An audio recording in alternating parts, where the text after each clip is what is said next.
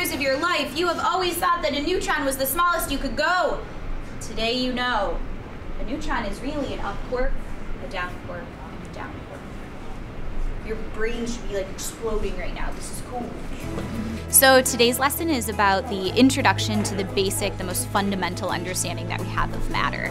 And what's really unique about today's class is that they're learning about leptons and hadrons, and in particular, very specific type of lepton, which is a neutrino. The electron neutrino, the muon neutrino, the tau neutrino. These are our leptons. So getting to go to the South Pole and participate as a researcher for a month gave me insight into the skills that scientists are using in the field in real time. Hi guys, Miss Miller here. I am at the ICL, or the IceCube lab here at the South Pole. Let me show you what it's like here. So there is the IceCube lab from the outside.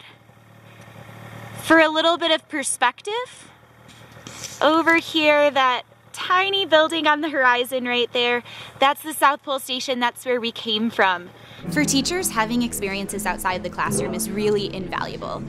We're trying to prepare our students for the real world, and so I need to know what the real world of science is.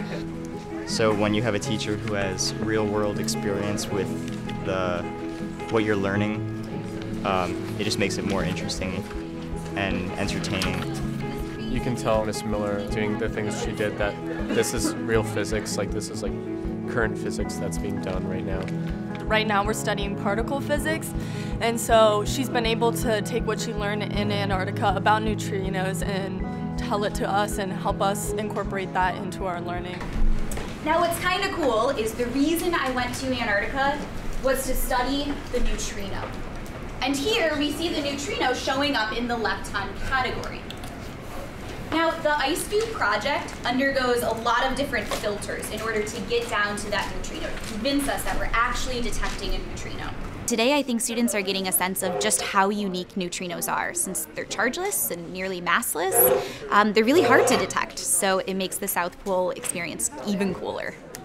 So right here, this line of electron neutrino, muon neutrino, and tau neutrino, that's what IceCube is doing.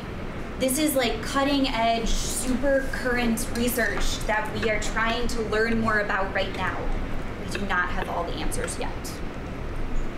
Something that surprised me quite a bit is sort of the purpose of the experiment itself. I knew they were sort of detecting neutrinos, but I didn't really know what for.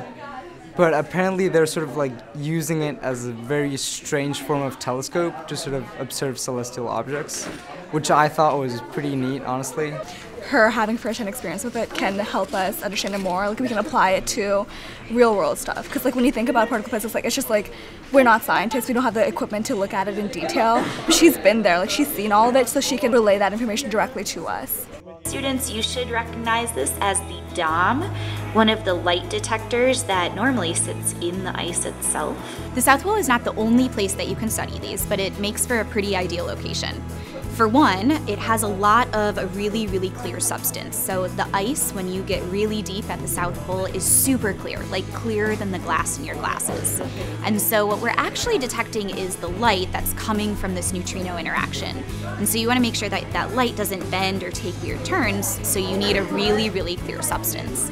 Another reason, of course, we could be anywhere in Antarctica, but the South Pole has some place for us to eat and get warm and sleep, so the support is already set up there as well.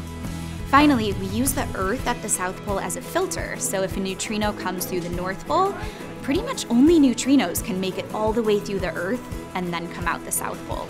So it's a pretty unique place, super remote location, but it was an awesome experience. Just having a teacher that had that whole experience, it really shows how much passion she has for the stuff we're learning and just science in general. And so as students, we're able to feel that same passion, and it really has an impact on the classroom and the environment.